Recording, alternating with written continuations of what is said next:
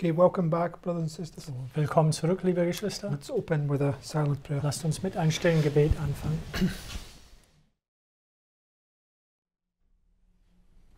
Amen. Amen.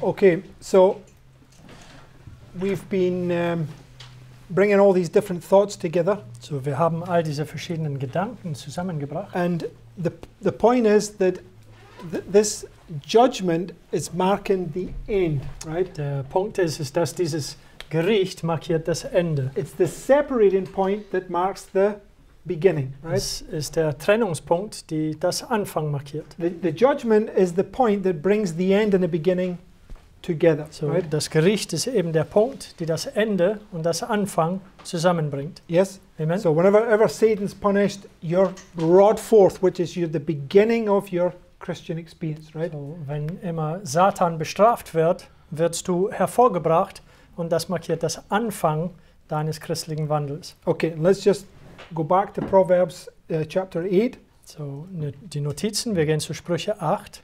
It says, "The Lord possessed me in the beginning of his way. Before the works of old, I was set up from everlasting, from the beginning, or ever the earth was. When there was no depths, I was brought forth. When there was no foundations, abounding with water. Before the mountains were settled, before the hills was, I brought forth." Okay, and this is a parallel prophetically to John 1:1. Und dies ist eine Parallel prophetisch gesehen zu Johannes 1, Vers 1. It says, "In the beginning was the Word, and the Word was with God, and the Word was God." What was the Word? So, was war das Wort? God. Es war right? Gott. Because it's marking the combination of the human and the divine, right? Es markiert die Verbindung zwischen das Menschliche und das Göttliche. Because the Word is the seed, Weil right? das Wort ist der Same. And it's this heavenly seed, when it's in your heart, you're now of this heavenly Lineage. lineage. Thank you. Und wenn diese Same, der Wort in deinem Herzen ist, gehörst du der himmlische Abstammung. And this is what Christ was role-playing, it's what he was illustrating, right? Das ist es, was Christus vorgespielt hat. Es ist, was er dargestellt hat. This heavenly lineage, which was God, right? Diese himmlische Abstammung, der Gott ist. Okay, so when that seed is in you, you are like God, right? So, wenn diese Same in dir ist, dann bist du wie Gott. And hence when Christ says, "Did I not say ye are as gods?" Und Right? deswegen sagt es, als Christus sagt, habe ich nichts gesagt, ihr seid wie Götter. When Ja. do you become these gods? So, wann werdet ihr dieses Göttern werden? According to the scriptures? Gemäß den Schriften? When you understand the revelation, Wenn right? du die Offenbarung verstehst. When you have the word now in your heart, you're able to understand the raising up of kings and the falling of kings. You have become like Christ, right? So, wenn du das Wort in deinem Herzen hast, wenn du eben verstehst das Aufrichten und das Zerfall von Königen, dann bist du eben wie Christus Okay. geworden. So go to this first quote. Gehen wir jetzt zu diesem ersten Zitat. It says, "The sovereign of the universe was not alone in his work of beneficence. He had an associate, a co-worker who could appreciate his purposes and could share his joy in giving happiness to created beings. In the beginning was the Word, and the Word was with God, and the Word was God. The same was in the beginning with God. Christ, the Word, the only begotten of God, was one with the eternal Father." See, these are all allegories, right? They're all role plays. So, diese Sachen hier sind alle Allegorien, die sind alle Rollenspielen. Because we read that he has no beginning and no end, Denn right? wir haben vorhin gelesen, dass er eben kein Anfang noch Ende hatte. "The only being that could enter into all the counsels and purposes of God, his name shall be called Wonderful Counselor, the Mighty God, the Everlasting Father, the Prince of Peace. His goings forth have been from old, from everlasting. And the Son of God declares concerning himself, the Lord possessed me in the beginning of his way. Before his works of old I was set up from everlasting. So you can see parallel in John 1:1 with Proverbs 8, right? Man kann hier sehen, dass er Johannes 1, Vers 1 mit Sprüche 8 vergleicht. Next paragraph. Nächster Absatz. The Father wrought by his Son in the creation of all heavenly beings. By him were all things created, whether they be thrones or dominions or principalities or powers. All things were created by him and for him.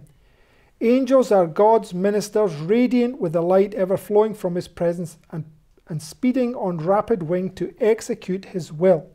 But the Son, the anointed of God, the express image of his person, the brightness of his glory, upholding all things by the word of his power, holds supremacy over them all. Okay, so when Adam was created, did he have supremacy over all? So, als Adam geschaffen worden ist, hatte er die Herrschaft über alles bekommen, Because he's typifying Christ, right? weil er Christus vorausschattete. Was Adam perfect? War Adam perfekt. Glory of God, right? Also die Herrlichkeit Gottes eben. Okay. It says, a glorious high throne from the beginning was the place of his sanctuary, a scepter of righteousness, the scepter of his kingdom. Honor and majesty are before him, strength and beauty are in his sanctuary. Mercy and truth go before his face. So, this is how Christ wants to bring us to be like him, right? So möchte Christus uns hinbringen, dass wir eben wie ihm werden. Okay, and in Isaiah 40, verse 21, it makes this statement. Jesaja 40, Vers 21 macht diese Aussage. Have you not known? Have you not heard? Hath it not been told you from the beginning? Have ye not understood from the foundations of the earth? Right? So you can see that the baptism, John 1:1, So, ihr könnt sehen, dass die Taufe, Johannes 1,1, Genesis 1:1, and Proverbs 8:22, they're all illustrating the same point prophetically. so Johannes 1,1, 1. Mose 1,1 und Sprüche 8, Vers 22 stellen alle denselben Punkt dar, prophetisch gesehen. Right? Because we read in Revelation 12, when the devil fell from heaven, Christ was brought forth. Right? So, wir haben gelesen, dass in Offenbarung 12, wenn Satan vom Himmel fällt, dass Christus hervorgebracht worden ist. And Satan fell to the earth. Right? Und Satan ist zu die Erde gefallen. So when Satan fell to the earth, he fell to the earth before Christ was brought forth. So, Right? als Satan zu die Erde fiel, er ist zu der Erde gefallen, noch bevor Christus hervorgebracht worden Okay. ist. And Christ being brought forth there was typified by Adam. Right? Und Christus hervorgebracht worden, würde durch Adam vorausgeschattet. Right? And we will Amen. see that as we go through. Das Right? werden wir sehen, wenn wir so weitergehen. So, and Isaiah's pointing them back. He's saying, did you not understand this from when it was illustrated in the beginning? Right? Und Jesaja hier, er weist zurück und sagt, habt ihr das nicht verstanden, als es am Anfang dargestellt wurde? John, just go to John 6:64. In Johannes 6, Vers 64. But there are some of you that believe not, for Jesus knew from the beginning who they were that believed not and who should betray him. Where did he know this from? So, woher kannte er das? From the beginning, Vom right? Anfang her. Okay. So, when the end happens, you then have the beginning, right? So, wenn das Ende geschieht, hast du dann das Anfang. And God already knows who's going to fall at the end, right? Und Gott weiß bereits, wer am Ende fallen wird. And then he's going to bring forth and repopulate again, right? Und dann wird er hervorbringen und neu voll bevölkern. Right? It's this constant cycle, Das right? ist diese wiederholende Muster. So he knows from the beginning already who's going to betray him, right? So, er weiß schon bereits von Anbeginn an, wer ihm verraten wird. John 1 and verse 12. Johannes 1, Vers 12. But as many as received him, to them he gave power to become the sons of God, even to them that believe on his name. So what do you receive at the beginning? So, was erhältst du am Anfang? Power. Kraft. But God knows from the beginning those that receive this power who's already going to betray him. Right? Aber Gott weiß bereits von Anbeginn an, unter all diejenigen, die diesen Kraft erhalten, wer ihm dann verraten werden. So in Proverbs 8:22, Jesus was brought forth, right? Sprüche 8, Vers 22, Jesus ist hervorgebracht Who worden. did he create? Wem hat er erschaffen? Come on, guys. Proverbs 8. Proverbs 8, when he was brought, the angels, right? Er schuf die Engel. So did he know from the moment he created those angels who was going to betray him? So wusste er bereits von Anbeginn an, als er diese Engel geschaffen hat, Yes. wer unter sie ihm verraten He wird. already knew the plan of the plan of salvation was already being illustrated before they'd even been born. Er wusste es schon bereits, also der Erlösungsplan ist schon bereits dargestellt worden, noch bevor sie überhaupt geboren waren. When the Father said to Satan, "This is my beloved Son," plan of salvation is already there. Als der Vater zu Satan sagt, dies ist mein geliebter Sohn, der Erlösungsplan ist bereits da. He's playing the role already of the Savior, Er right? spielt die Rolle des Erlösers bereits. Yes? Amen. Okay. And this is why I'm saying, have you not known, have you not heard, have it not been told you from the beginning? Did you not get this point, right? Deswegen sagt es in Jesaja 40, also habt ihr es nicht gewusst, habt ihr es nicht gemerkt, dass von Anfang an diesen Punkt war? Okay, so those that believe him at the baptism receive power to become the sons of God, right? So, diejenigen, die ihm bei der Taufe annehmen, erhalten Kraft, Söhne Gottes zu werden, Which is at the beginning, was eben am Anbeginn ist, Anfang. right? Amen. Okay, Matthew 10, verse 1. Ist Matthäus 10 und Vers 1. And when he had called unto him his 12 disciples, how many? Wie viele Jünger? 12, right? 12. How many tribes came out of Egypt? Wie viele Stämme kamen aus Ägypten heraus? 12. 12 auch. Who are they? Und wer sind sie? Come on, just follow the narrative we've been going through. Who are they? Wer sind sie? Yes, they're the seed of Abraham, Die sind der Same Abrahams, which is Christ. was Christus ist. So they're illustrating him at the beginning, right? Sie stellen ihm dar am Anfang. Yes? Amen. Okay. So it says, and when he had called unto him his 12 disciples, he gave them power, Er gab right? sie Kraft, Okay, just like in the beginning, right? genauso wie am Anfang. He gave them power against unclean spirits to cast them out and to heal all manner of sickness and all manner of disease, just like Christ, right? So, genauso wie Christus das tat. Now the names of the 12 apostles are these: the first Simon, who is called Peter, and Andrew his brother, James the son of Zebedee, and John his brother, Philip and Bartholomew, Thomas and Matthew the publican, James the son of Alphaeus and Lebbaeus, whose surname was Thaddeus, Simon the Canaanite, and Judas Iscariot, who also betrayed him. So when he gave them 12, what did he know? When he gave the 12 power, what did he already know? So, als den 12 Kraft gegeben hat, was wusste er bereits? Who would betray him? Wer unter sie ihm verraten wird. He already knew that Judas was a murderer from the beginning, Er right? wusste bereits, dass Judas ein Mörder war, bereits von Anfang an. He knew when he created those angels and gave them power to become the sons of God, that Satan was a murderer right there. Er wusste, als er diese Engel geschaffen hat und sie Kraft gegeben hat, Söhne Gottes zu werden, dass Satan genau unter ihnen war. Right? Amen. Because the point is that when you become a star in the heavens, what is possible to happen? Denn der Punkt ist, dass wenn du ein Stern wirst in den Himmeln, was ist möglich? You can fall. Du kannst fallen. This was this point I was making. When you come here, now the battle is you must maintain what he's done in your heart, Das right? ist der Punkt, den wir vorhin gemacht haben, dass wenn du hier ankommst, jetzt du musst diesen Kampf weiterführen in deinem Herzen. And this is the problem with Adventism. They mix up this experience, this holy place experience, with this experience. They think they're the same thing. Das right? ist das Problem mit dem Adventismus. Sie verwechseln diese Erfahrung, also diese heilige Erfahrung mit dieser Erfahrung hier. Sie meinen, die beide seien dasselbe. Okay, two completely different experiences, Die right? sind eben zwei total verschiedene Erfahrungen. One leads you to have a holy heart. The other one is maintaining a holy heart. Die Right? eine führt dazu, dass du ein heiliges Herz bekommst. Der andere Erfahrung ist, dass du dieses heilige Herz bewahrst. Okay. So now go to John 1 and verse 6. Jetzt gehen wir zu Johannes 1 und Vers 6. It says, there was a man sent from God whose name was John. The same came for a witness to bear witness of the light. What was he bearing witness of? So, von was hat er Zeugnis gegeben?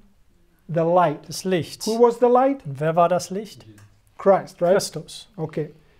To bear witness of the light, that all men through him might believe. He, John, was not that light, but was sent to bear witness of that light. That was the true light, which lighteth every man which cometh into the world. So who is Christ playing the role of? So, von wem spielt Christus die Rolle? Remember, it's the baptism here, right? Ich So denke, dass es hier die Taufe ist. come on, brothers and sisters. Think prophetically. At the beginning, So, am we Anfang already read, he knew that Lucifer was a murderer from the beginning, So, right? wir haben bereits gesehen, dass er wusste schon von Anfang an, dass Luzifer ein Mörder war. What does Lucifer mean? Was bedeutet Luzifer? Okay, Der so Lichtträger. Christ illustrating. Das ist, was Christus hier darstellt. Lucifer, Er stellt the Luzifer dar, light bearer. der right? Lichtträger. Okay, the light bearer is a people, the people that come out of Egypt, So, right? der Lichtträger sind ein Volk, nämlich das Volk, die aus Ägypten herauskommen. Some will fall, Einige werden fallen, some won't fall. einige werden nicht fallen. But he knew from the beginning that he made them this proponent of light who was going to be a murderer, Aber right? er wusste schon von Anbeginn an, als er diesen Volk, also das Licht gemacht habe, wer unter sie ihm verraten wird oder fallen werden. Yes? Amen. All get the point? Könnt ihr das alles sehen? Okay, so Christ is playing this role of Lucifer. He's not playing the role of Satan, he's playing the role of Lucifer, So, right? Christus spielt die Rolle von Luzifer hier. Nicht Satan, sondern Luzifer. Lucifer is a good symbol, right? Luzifer ist ein gutes Symbol. He's this light bearer to the whole world, Er ist right? dieser Lichtträger zu den ganzen Welt hin. Okay, in verse 14. Vers 14. And the Word was made flesh. God and humanity are combined, right? Das Wort wurde Fleisch gemacht. Also Gott und die Menschheit sind verbunden. And dwelt among us, and we beheld his glory, the glory as of the what? Die Herrlichkeit des was? The only begotten, means the born of God, right? Einzig geborene Sohn Gottes. Right? It's this light bearer who was being born coming out of Egypt, Das right? ist dieser Lichtträger, der geboren worden ist und aus Ägypten You herauskam. see how he's illustrating all these things? Könntet ihr sehen, wie er all diese Dinge darstellt? Okay, so go to this next quote. Gehen wir zu diesem nächsten Zitat.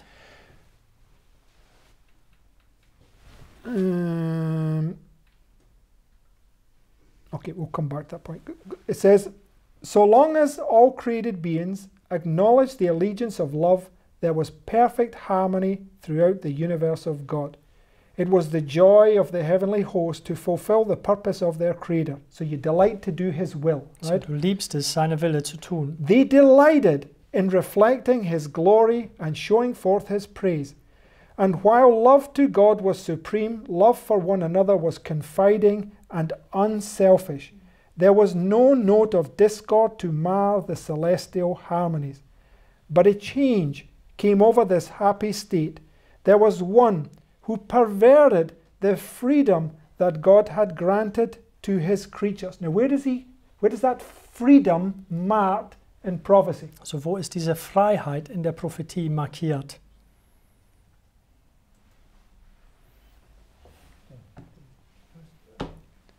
Say it louder, Nick. Right. Der erste Geburt. Freedom from what? Freiheit von was? The truth shall make you free. Freiheit Right? von Sünde eben. Die Wahrheit wird dich It's when frei He machen. puts the seed into your heart, Das right? ist der Punkt, wo er der Same in deinem Herzen You're legt. set free from Egypt, Du right? bist frei gemacht worden von Ägypten. It goes from a time of trouble to a time of peace, right? Von einer Zeit des Trübsals zu einer Zeit des Friedens über. Why is there peace? Und warum gibt es Frieden? Because all the brethren that are left, they're all got one mind, and they all have this brotherly love for one another. Weil Right? alle Geschwister, die noch übrig sind, die haben eines Gesinnungs und haben alle diese brüderliche Liebe füreinander. It says there was one from the beginning. God knew who it was, right? Es gab eins, sagt es hier, und von Anfang an, Gott wusste, wer das war. There was one who perverted the freedom that God had granted to his creatures. Sin originated with him, who next to Christ had been most honored of God and was highest in power and glory among the inhabitants of heaven. Lucifer, son of the morning, was first of the covering cherubs. Holy and undefiled, he stood in the presence of the great Creator, and the ceaseless beams of glory enshrouding the eternal God rested upon him. Thus saith the Lord God, Thou sealest up the sum, full of wisdom and perfect in beauty. That's what it says about them when they came out of Egypt, right? Voller Weisheit und perfekt in ihrer Schönheit, das ist, was es sagt über sie, als sie aus Ägypten herauskamen. Thou hast been in Eden, the garden of God. Every precious stone was thy covering. Thou art the anointed cherub that covereth. I have set thee so. Thou wast upon the holy mountain of God. So where was Lucifer? So, wo war Luzifer? In the garden, Im right? Garten. Because he, prophetically, he'd gone through this veil, right? Prophetisch gesehen, er ist durch diesen Vorhang Remember, the veil has durchgegangen. these flowers and these palm trees. And you come into the garden, Und ich right? denke, dass diesen Vorhang, also diese Blumen und diesen Palmenzweigen drauf hat, also du gehst in den Garten hindurch. There was upon the holy mountain of God. Where was he? Wo war er? On a mountain. Auf einem Right? Berg. Thou hast walked up and down in the midst of the stones of fire. Thou wast perfect in thy ways from the day that thou wast created till iniquity was found in thee. Right? At a later period. Right? So, Bosheit in ihm befunden worden ist später. Next quote. Nächster Zitat. I ask our people to study the 28th chapter of Ezekiel. The representation here made, while it refers primarily to Lucifer, the fallen angel, has a yet broader significance. Not one being, but a general movement. Okay? Where does the movement come forth? So, wo kommt die Bewegung hervor? At the beginning, right? Am Anfang. Okay, this is where he called his 12 disciples. He has a movement. Hier Right? ist es, wo er seine 12 Jüngern gerufen hat. Er hat jetzt eine Bewegung. Our movement began in 9/11, Unsere right? Bewegung fing an zur 11. September. By the judgment upon those two towers, right? Durch das Gericht, die über diesen 2 Türmen verübt wurde. Typifying the judgment at the end of these periods, right? Die das Gericht am Ende von diesen Perioden vorausschattet. Okay. It says, not one being, but a general movement is described, and one that we shall witness. A faithful study of this chapter should lead those who are seeking for truth to walk in all the light that God has given to his people, lest they be deceived by the deceptions of those last days, right? Christ, what did he say? Christus, was sagte er? Right here, what did he say? Was sagte er gerade hier? Come on, Prince. Be not deceived, Werdet nicht verführt werden. right? We're Amen. studying line upon line, right? Wir studieren Try to Linie auf think Linie. like that, right? Versucht in diesen So Gedanken relate to zu this, kommen. right? Are we going to be deceived? The very first thing he says at the beginning of the movement is, be not deceived. Genau right? das, was er sagt am Anbeginn der Bewegung, ist, werdet nicht verführt. It says, little by little, Lucifer came to indulge the desire for self-exaltation. The scripture says, thine heart was lifted up because of thy beauty. Thou hast corrupted thy wisdom by reason of thy brightness. Thou hast said in thine heart, I will exalt my throne above the stars of God. I will be like the Most High. Right? So it's where you lift yourself up over the congregation. Instead of being an ambassador for Christ, you think that you are Christ. Right? Es ist, wo du dich erhöhst über die Versammlung, anstelle, dass du denkst, dass du eine Gesandte Christi bist, du denkst, dass du Christi selber bist. Thou hast said in thine heart, I will exalt my throne above the stars of God. I will be like the Most High. Though all his glory was from God, this mighty angel came to regard it as pertaining to himself. Not content with his position, Though honored above the heavenly host, he ventured to covet homage due alone to the Creator. So Lucifer represents somebody that was above the heavenly hosts, right? Luzifer stellt jemanden dar, der über den himmlischen hergestellt würde. So when you're resurrected, are you placed above the angels? So, wenn du auferweckt würdest, bist du über den Engeln gestellt? Amen. It says that, right? Es sagt, Man was made a little lower than the angels, right? so, der Mensch würde ein weniger geringer als die Engel geschaffen. Okay, but when he says that this is my begotten son, he sets you above the angels, Aber right? wenn sagt, dies ist mein geborener Sohn, er setzt dich über den Engeln. You're Lucifer, right? Du bist jetzt Luzifer geworden. And it tells us there, though honored above the heavenly host, he ventured to covet homage due alone to the Creator. Instead of seeking to make God supreme in the affections and allegiance of all created beings, it was his endeavor to secure their service and loyalty to himself. And coveting the glory with which the infinite Father had invested his Son, this Prince of Angels aspired to power that was the prerogative of Christ alone. And I've seen this very thing happen with my own eyes. Ich right? habe genau diese Sache gesehen mit meinen eigenen Augen. People begin to follow men and not the Bible anymore, right? Menschen fangen an, eben Menschen zu folgen und nicht mehr die Bibel. And men require that they do that. Und einige Menschen verlangen, dass sie das eben so tun. Terrible blindness. Das ist schreckliche Blindheit. Okay, when men that stand here and stop to give you a thus saith the Lord, you need to fear, right? So, wenn Menschen, die hier an Pult stehen und sie hören auf, ein So spricht des Herrn zu geben, dann solltet ihr fürchten.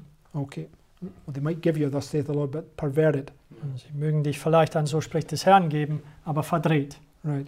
Okay, so Revelation 12 and verse 1. Offenbarung 12 und Vers 1. And this is what we were reading of this fall from heaven, right? Und das haben wir bereits vorhin gelesen, also diesen Sturz vom Himmel. So just let's read it again, get it fresh in our mind. Lass uns es nochmal lesen und es frisch in Gedächtnis bringen. There appeared a great wonder in heaven, a woman clothed with the sun and the moon under her feet, and upon her head a crown of 12 stars.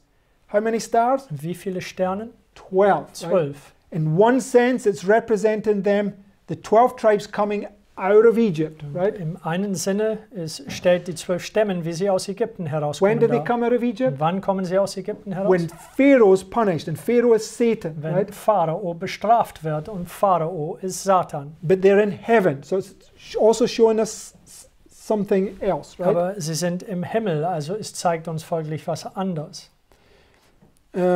And she being with child, travailing in birth, she's having this Genesis 3:16 experience, right? Vers 2, also sie hat hier diese 1. Mose 3,16 Erfahrung. And pain to be delivered. And there appeared another wonder in heaven, and behold, a great red dragon having 7 heads and 10 horns and 7 crowns upon his head. And his tail drew the third part of the stars of heaven, and did cast them to the earth. And the dragon stood before the woman which was ready to be delivered, for to devour her child as soon as it was born. And she brought forth a man-child, who was to rule all nations with a rod of iron. And her child was caught up to God and to his throne. Right? Bis Vers 5. So the judgment marks the end, right? So, das Gericht markiert das Ende. Where was Satan cast down to? So, wohin ist Satan geworfen worden? The earth. Auf die Erde. So what's the very next thing that happens? So, was ist genau das Nächste, was geschieht?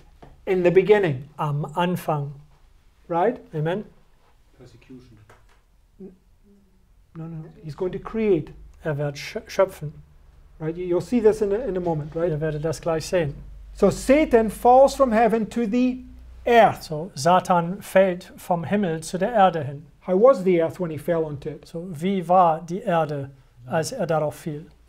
Void, Es war leer dark, und right? finster. The very next thing in Genesis 1:1 it says the word spoke, right? Genau das nächste, was geschieht, im 1. Mose 1,1 sprach das Wort. Who is the word? Wer ist das Wort? Christ. Es ist Christus. Christ comes forth and creates, Christus right? kommt hervor und schöpft. Right? Amen. But it says here, Aber es sagt hier, The dragon stood before the woman which was ready to be delivered, for to devour her child as soon as it was born. Vers Right? 4. Okay, so go to 1 Corinthians 15, So gehen wir zu 1. Korinther, Vers 15. verse 45. 1. Korinther 15, Vers 45. And so it is written, the first man, Adam, was made a living soul. Who was Adam? So wer ist Adam? The first man. Der erste Mensch. Who is God? Und wer ist Gott? Yes, thank you. Say it louder. The first and the last. Right. Der erste und das Which is the letzte. Alpha and Omega, the beginning and the end. Right? Alpha, das Omega, das Anfang, das Ende. So the first man, Adam, illustrates the beginning. So Right? der erste Mensch, Adam, stellt das Anfang dar. So who was it Satan was waiting to persecute as soon as he was brought forth? So wer ist es, worauf Satan gewartet hat, zu verfolgen, sobald er hervorgebracht würde? Adam. Es war Adam. Right? He's waiting. Where was he waiting for him? So worauf hat er auf ihn gewartet? On the earth that was dark and void, right? Auf die Erde, die finster und leer war. Right? As soon as Christ had created the earth, he came to the seventh day, which was the rest, right? Sobald er die Erde geschaffen hat, kam zur 7. Tag, was die Ruhe war. Satan was there, Satan war da ready to undo that rest, right? und wartete da und lauerte darauf, diese Ruhe kaputt zu machen. Right? Because God knew that he was a murderer from the beginning, right? Weil Gott wusste, dass er von Anbeginn an ein Mörder war. So in the beginning, Adam's created, he's typifying Christ, right? So, am Anfang, Adam ist erschaffen worden und er schattet Christus voraus. Right? And let's read, right? Dann It lesen says, wir weiter. Revelation 13, verse 8. Offenbarung 13, Vers 8. In fact, before we read that, let's just read 1 Corinthians 15, the rest of it. Aber noch bevor wir das lesen, lesen wir 1. Korinther zu Ende. It says, and so it is written, the first man, Adam, was made a living soul. The last Adam was made a quickening spirit. Howbeit that was not first which is spiritual, but that which is natural, and afterward that which is spiritual. So Adam, being assailed by Satan, is the type that we have to learn about, right? So Adam, der verfolgt wird durch Satan, ist der Typus, von dem wir lernen müssen. Because he's is really speaking about the spiritual, those that receive this spirit, right? Also wahrlich spricht er über das Geistliche, also diejenigen, die diesen Geist erhalten. Right? Amen. Sister White takes Revelation 12 and she says it's the birth of Christ. Ellen Right? White nimmt Offenbarung 12 und sagt, dies sei der Geburt Christi. And the dragon was Herod. Und Right? der Drache in diesem Fall war Herodes. We've already shown that that experience is marking this experience, Wir right? haben bereits gezeigt, dass diese Erfahrung markiert eben diese Erfahrung hier. Okay. It says the first man is of the earth, earthy. The second man is the Lord from heaven. Which man are we need to be? So, welcher Mann müssen wir werden? The second, Das right? Zweite. We don't want to be the type Wir that wollen nicht der falls. Typus sein, der fällt. We need to be the antitype that's led by the Spirit, Wir right? müssen der Antitypus werden, die vom Geist geführt ist. Go to Revelation 13, verse 8. Gehen wir zur Offenbarung 13, Vers 8.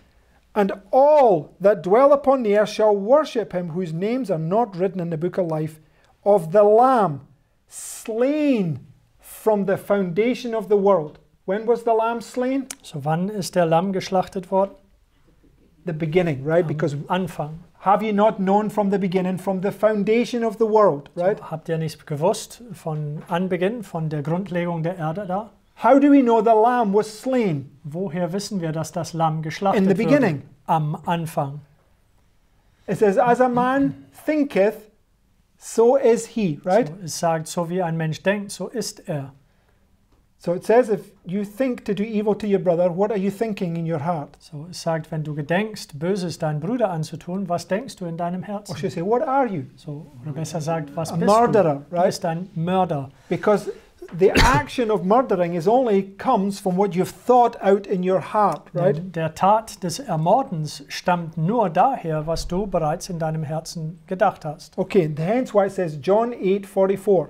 Deswegen sagt es hier in Johannes 8, Vers 44, Ye are of your father the devil, and the lusts of your father ye will do. He was a murderer from the beginning, right? Er war ein Mörder von Anfang an.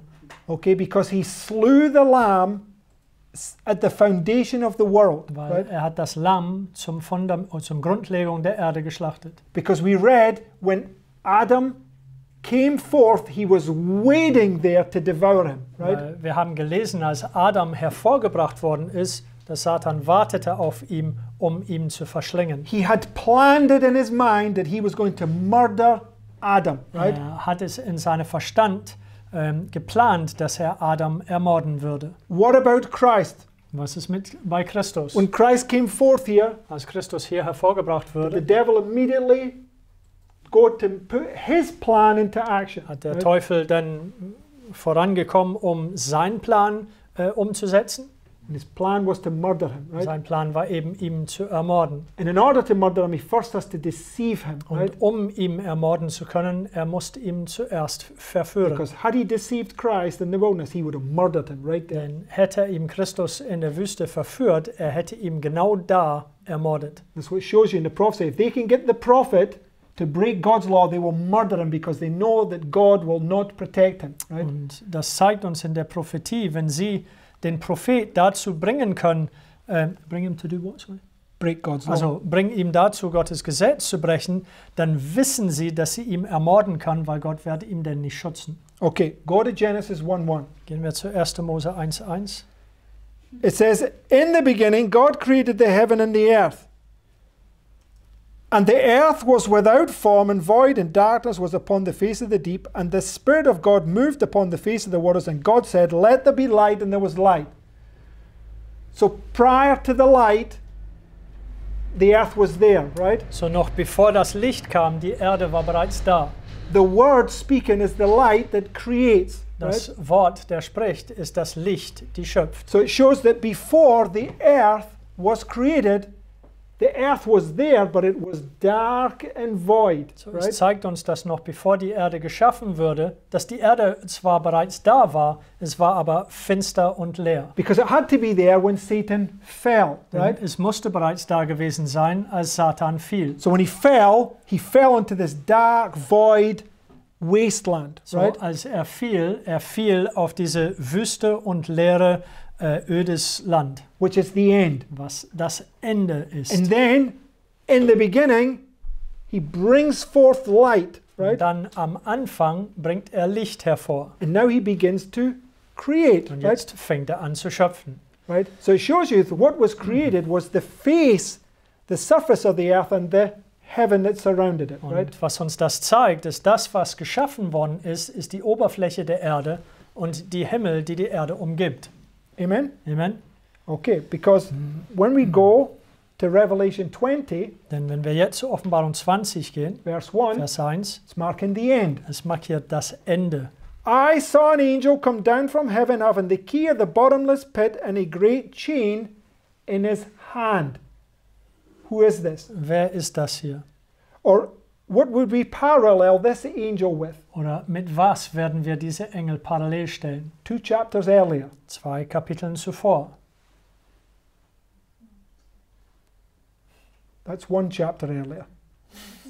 18. So Kapitel 18. 2 off of 20 is 18, right? 20 minus 2 sind 18. So in Revelation 18 is there an angel comes down from heaven. So in Offenbarung 18 gibt es einen Engel, der vom Himmel And what herabkommt. does he say? Und was sagt er? Okay, so who's fallen? So, Babylon ist gefallen, Also wer ist Satan. It says, gefallen? I saw Satan fall from heaven like lightning. Right? Satan ist gefallen. Es sagt, ich habe Satan gesehen, wie er von Himmel fiel wie ein Blitz. Okay, it's where so Satan, Revelation 20 verse 1. So Offenbarung 20, Vers 1. I saw an angel come down from heaven. This is the punishment on Satan. Ich Right? sah einen Engel, der vom Himmel herabkam. Das ist die Bestrafung, die auf Satan verübt wird. Having the key of the bottomless pit and a great chain in his hand. Where does he put him into? So, wo tut er Satan hinein? On the earth. Auf die Erde. How is the earth? Wie ist die Erde? Yeah, it's the bottomless pit, Es right? ist dieser bodenlose Abgrund. So go to Jeremiah chapter 4, Gehen wir jetzt zu Jeremia Kapitel 4, verse 23. Vers 23. It says, I beheld the earth, and lo, it was without form and void. Exactly the same words, right? So, genau dieselbe Wortwahl. Where is Jeremiah beholding this? So, wo betrachtet Jeremia dies? And the heavens, and they had no light. So Die how were Himmel they? hatten kein Licht. Wie waren sie? Dark, Sie right? waren finster. I beheld the mountains, and lo, they trembled, and all the hills moved lightly. I beheld, and lo, there was no man, and all the birds of heaven were fled, right? And it's marking the destruction of Jerusalem, Das right? markiert hier die Zerstörung Jerusalems, Which is here, was right? eben hier ist. Okay, so the seventh plague begins, and the whole world is getting laid waste until the end here, right? So, es markiert eben diesen Punkt und die ganze Welt wird wüst gelegt bis zu diesem Punkt hin. Okay, we'll talk more about that as we go through, right? Und so wie wir vorangehen, wir werden mehr über diesen Punkt dann Okay, zu sprechen kommen. so go to Joel chapter 2, which is also the destruction of Jerusalem. Gehen wir jetzt zu Joel Kapitel 2 und das markiert auch die Zerstörung Jerusalems. Verse 1. Vers 1. It says, Blow ye the trumpet in Zion, sound an alarm in my holy mountain, let all the inhabitants of the land tremble, for the day of the Lord cometh, for it is nigh at hand. A day of what? Was für ein Tag? Darkness. Right? Dunkelheit. And gloominess, a day of clouds and of thick darkness, as the morning spread upon the mountains, a great people and a strong, there hath not been ever the like, neither shall be any more after it until the years of many generations. A fire devoureth before them, and behind them a flame burneth. The land is as the garden of Eden before them, and behind them a desolate wilderness. Okay, so where was the land like a Garden of Eden? So, wo war das Land wie den Garten Eden?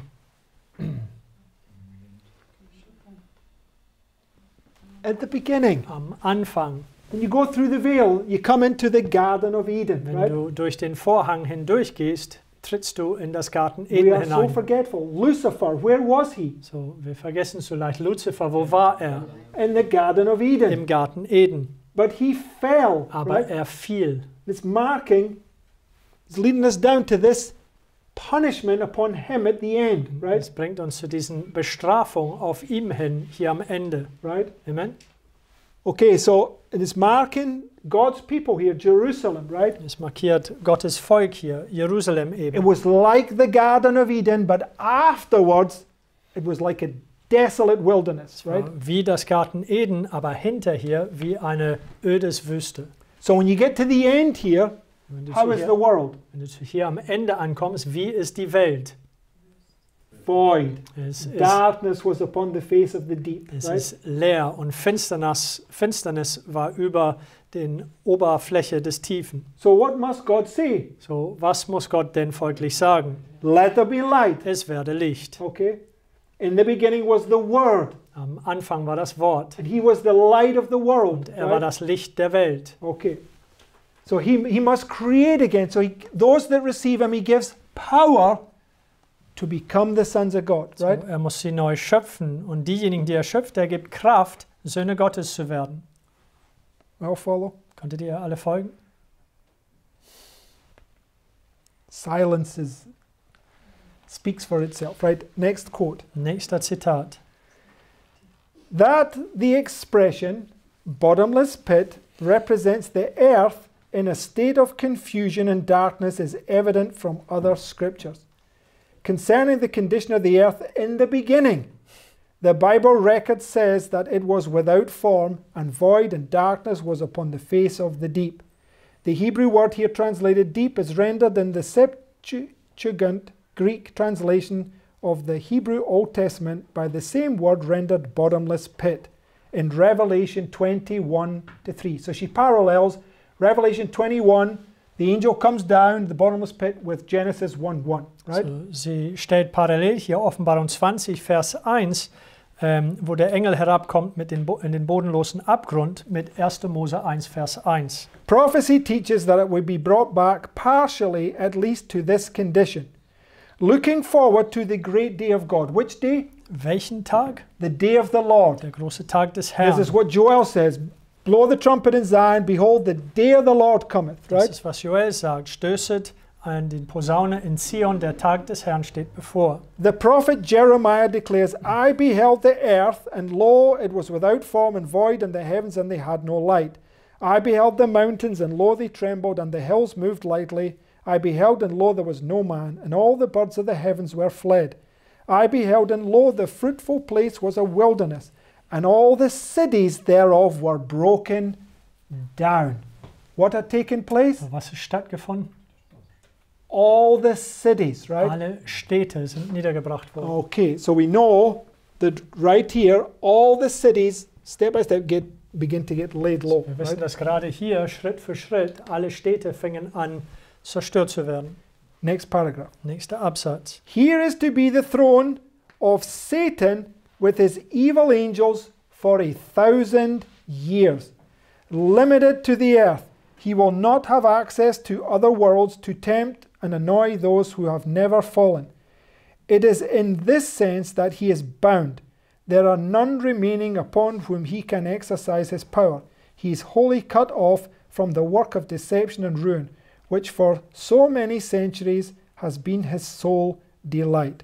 Now that's perfectly fulfilled here, Das right? wird gerade hier perfekt erfüllt werden. But this Aber is being dies- typified here and here, right? Aber das hier wird vorausgeschattet eben hier und auch hier. The two veils. Die zwei Vorhängen. So whenever there's a judgment, there is a new birth, So, right? wenn immer es ein Gericht gibt, gibt es folglich eine Neugeburt. Amen? Amen. Because at the end of the 1,000 years, once he's judged Satan, what's he going to do? Denn am Ende von den 1000 Jahren, nachdem er Satan gerichtet hat, was wird er denn tun? He's going to create the earth new, Er right? wird die Erde neu schaffen. God doesn't change, right? Gott verändert sich nicht. Showing us this same over and over. Er zeigt uns dasselbe wieder und wieder.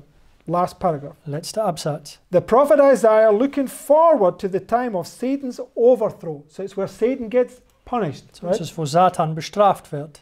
How art thou fallen from heaven, O Lucifer, son of the morning? How art thou cut down to the ground, which did weaken the nations?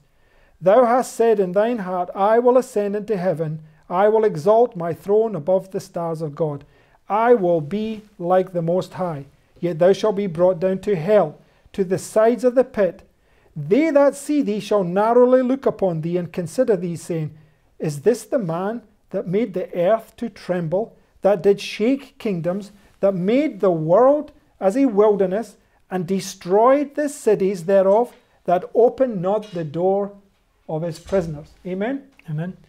All these things is marking the end, All right? diese Dinge markieren das Ende, Which now brings forth the beginning. was denn folglich das Anfang hervorbringt. Okay, next quote. Nächster Zitat. It says, the Bible, and the Bible only, gives a correct view of these things. Here are revealed the great final scenes in the history of our world, events that already are casting their shadows before the sound of their approach, causing the earth to tremble and men's hearts to fail them for fear. Where are we, brothers and sisters? So, wo befinden wir uns hier, liebe Geschwister? Where's that taken from? Von wo ist das entnommen? Luke 21. Lukas 21. And it's referring to the distress of And it's- nations, right? Bezieht sich auf der Bedrängnis der Nationen. It's referring to this very time period, the point right here. We'll go through this later, right? Es bezieht sich auf genau diesen Punkt hier und später werden wir darüber durchgehen. Okay. Behold, and look what he says, Behold, the Lord maketh the earth empty, and maketh it waste, and turneth it upside down, and scattereth abroad the inhabitants thereof. It's Jeremiah chapter 4. Das ist dasselbe wie Jeremia Kapitel 4. No, not the same as it Oh, is Jeremiah. Sorry, das ist Jeremia Kapitel 4. They have transgressed the laws, changed the ordinance, broken the everlasting. Oh, I'll correct myself. It's Isaiah 24. Also ist es Jesaja 24. But we will come to Jeremiah 4 in a moment. Aber wir werden gleich zu Jeremia 4 kommen. Okay, so they have transgressed the laws, changed the ordinance, broken the everlasting covenant. Therefore hath the curse devoured the earth, and they that dwell therein are desolate. The mirth of tabrets ceaseth, the noise of them that rejoice endeth, the joy of the harp ceaseth. Alas, For the day of the Lord is at hand, and as a destruction from the Almighty shall it come. This is now Joel speaking. Das ist Joel, der jetzt spricht. The seed is rotten under their clods, the garners are laid desolate, the barns are broken down, for the corn is withered. How do the beasts groan? The herds of cattle are perplexed, because they have no pasture. Yet the flocks of sheep are made desolate. The vine is dried up, the fig tree languisheth, the pomegranate tree, the palm tree also, and the apple tree. Even all the trees of the field are withered, because joy is withered away from the sons of men. I am pained at my very heart. I cannot hold my peace, because thou hast heard, O my soul, the sound of the trumpet, the alarm of war. Destruction upon destruction is cried, for the whole land is spoiled. Now it's Jeremiah. So jetzt ist es Jeremia. I beheld the earth, and lo, it was without form and void, and the heavens, and they had no light. I beheld the mountains, and lo, they trembled, and all the hills moved lightly. I beheld, and lo, there was no man, and all the birds of the heavens were fled. I beheld, and lo, the fruitful place was a wilderness, and all the cities thereof were broken down. Alas, for that day is great, so that none is like it. It is even the time of Jacob's trouble, but he shall be saved out of it. Amen? Amen.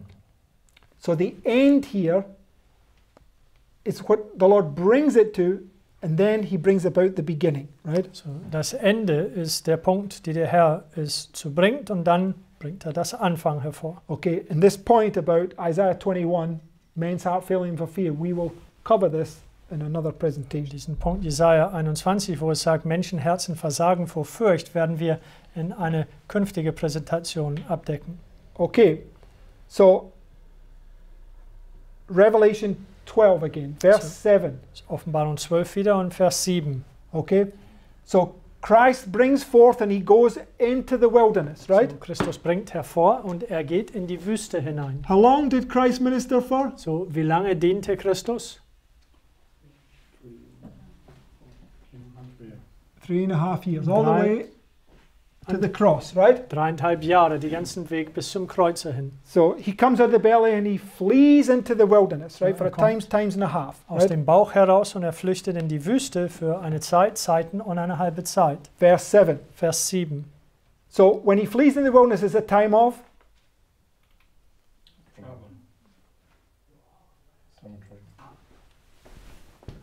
It's peace. So, wenn er in die Wüste flüchtet, ist es eine Zeit des Friedens. Okay, right? Amen. We've got to look at the symbols, right? Remember, Satan counterfeits these symbols, right? So, gedenke, dass Satan diesen Symbolen fälscht. So remember, the 3.5 years that Christ is ministering is just counterfeited by Antichrist. So, Right. die 3,5 Jahre, wo Christus dient, ist nur gefälscht durch den Antichristus. So Christ, he's ministering for 1260 or 3.5 years, right? Christus dient für 1260 oder diese 3,5 Jahre. But then verse 7 says, Aber dann Vers 7 sagt, and there was war in heaven. So what's now happened again? so was geschieht denn wieder? After he's gone in the wilderness, what now So, happens? nachdem er in die Wüste gegangen ist, was geschieht? The time of war, Es right? wird wieder eine Zeit des Kriegs. Because it begins again, right? Weil es fängt dann wieder an. And there was war in heaven. Michael and his angels fought against the dragon, and the dragon fought and his angels, and prevailed not, neither was the place found any more in heaven.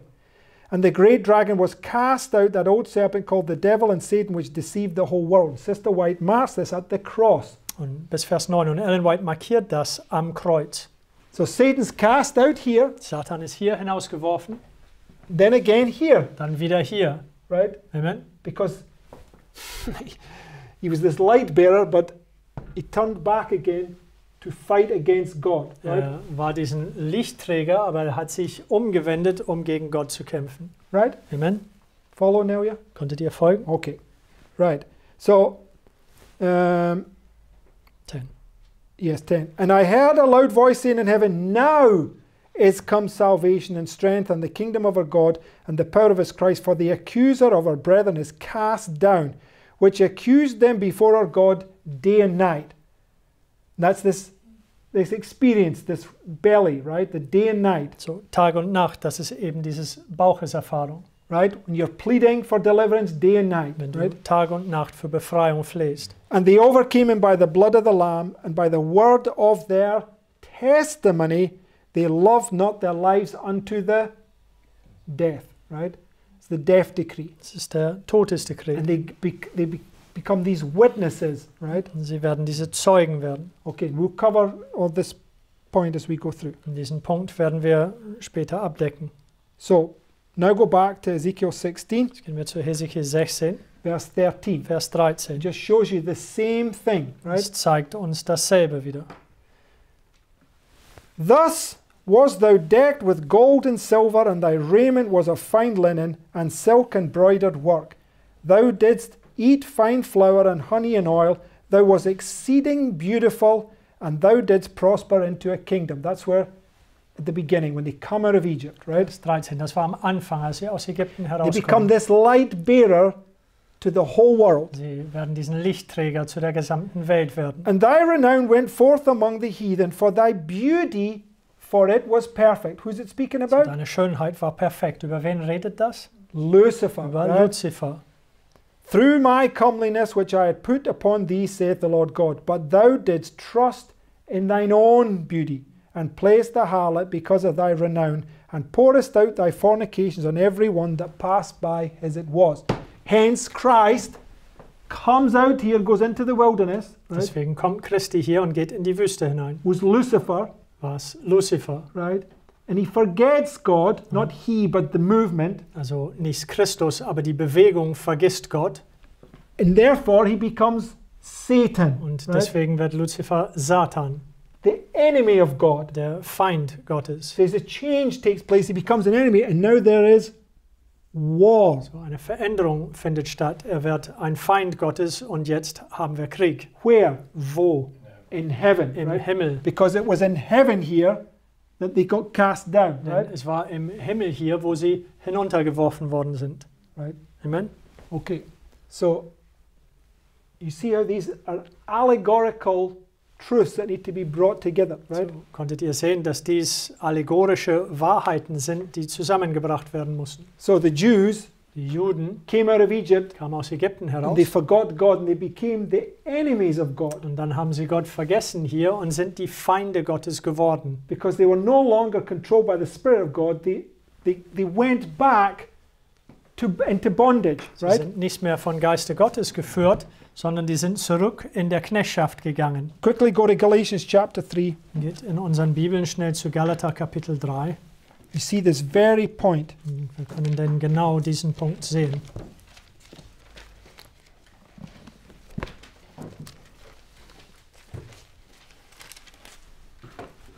Verse 1.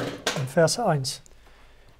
It says, O foolish Galatians, who hath bewitched you that ye should not obey the truth?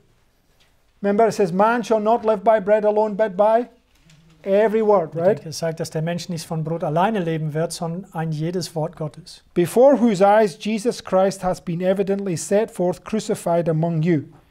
This only would I learn of you. Received ye the Spirit by the works of the law or by the hearing of faith? So where would that be? Verse 2. Vers 2. Wo würde denn das sein? Where do you receive the Spirit by faith? So, wo erhältst du den Geist durch Glaube? Am Anfang.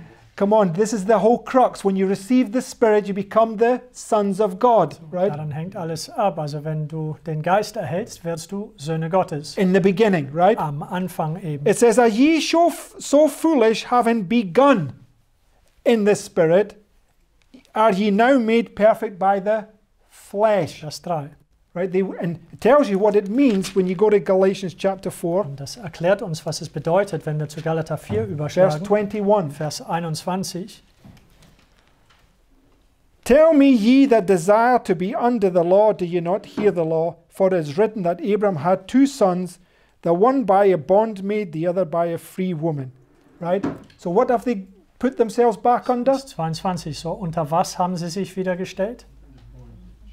To the law. Zur Knechtschaft, zu das They've Gesetz. gone back to trusting in the types instead of understanding the antitypes. Sie Right? sind zurückgegangen, um Vertrauen in den Typen zu setzen, anstelle den Antitypen zu verstehen. They've forgotten what those things point to, right? Sie haben vergessen, worauf diese Dinge weisen. And they start to trust in themselves, right? Sie fangen an, in sich selbst zu vertrauen. Okay.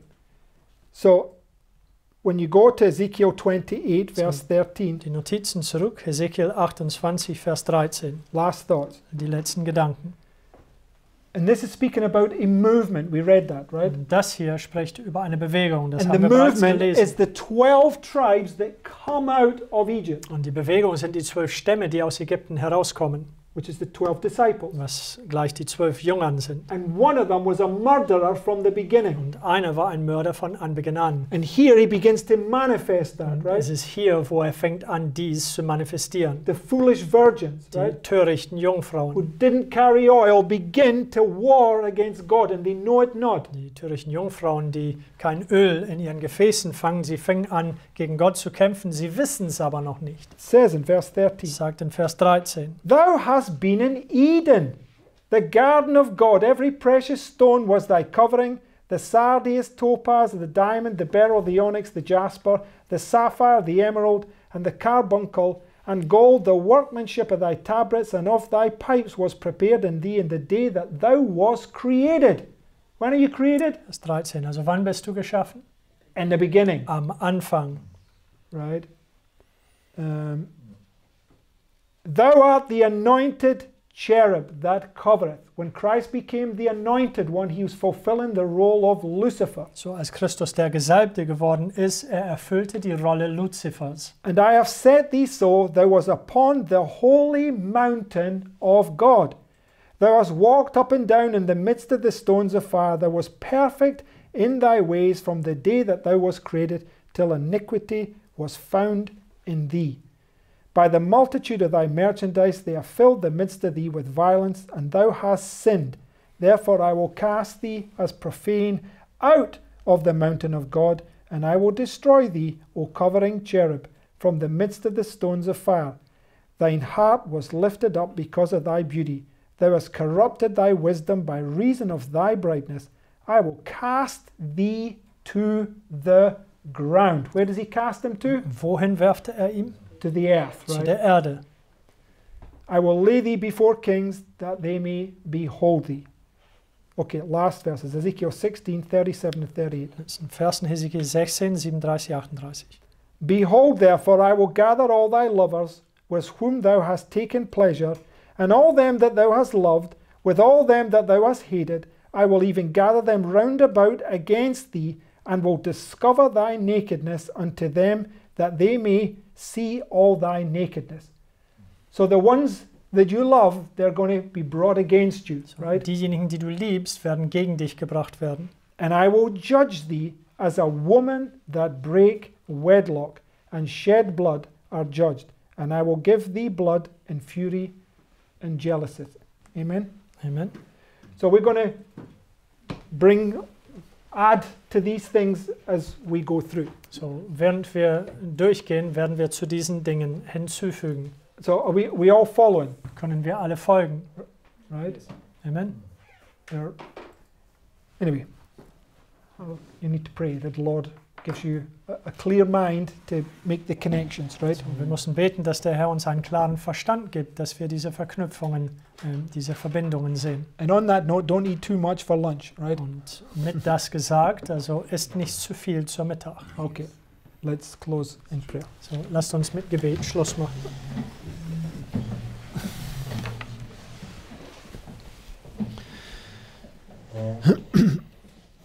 Dear Heavenly Father, Lieber himmlischer Vater, Lord, thank you for all these pieces that you bring together for us. Herr, danke für all diese Bruchsteile, die du für uns zusammenbringst. Lord, it's a fearful thing to remain in this condition we're in, Herr, es ist eine fürchterliche Sache, in diesem Zustand, in dem wir uns befinden, zu bleiben. but it's even more fearful to have this new birth and then become Satan. Aber noch fürchterlicher ist, diese Neugeburt zu bekommen und dann Satan zu werden. And it's terrible, Lord, because you already know who those people are. Und es ist schrecklich, Herr, weil du weißt bereits im Voraus, wer diesen Menschen sind. Please help us to be like the disciples So bitte hilft uns, wie die Jüngern zu werden, who said, "Is it me, Lord?" die gesagt haben, bin ich es, Herr. Help us to constantly look in our own hearts and make sure it's not us Hilft that will uns. turn from your grace. Hilft uns beständig in unserem eigenen Herzen zu schauen und sicherzustellen, dass wir nicht von deiner Gnade wenden werden. For as the scripture saith, it's better that you had not been born. Denn so wie die Schriften sagen, es wäre besser, wir noch nie geboren wären. Please have mercy on us, Lord. Bitte erbarme dich, unseren Herrn. Please help us to strive to have this new birth, Bitte hilft uns zu streben, diese Neugeburt zu bekommen, to take heaven by force, dass wir den Himmel durch Gewalt an uns reißen and then to walk humbly before you with your fear ever before us, und dann wir demütig vor dir wandeln werden mit dein Furcht immer im Voraus, that we can be this great light to the whole world. dass wir diese große Licht zu der ganzen Welt werden können. And we thank you for this opportunity. Und wir danken dir für diese Gelegenheit And we ask this in the name of Jesus. und wir bitten dies im Namen Jesu. Amen. Amen.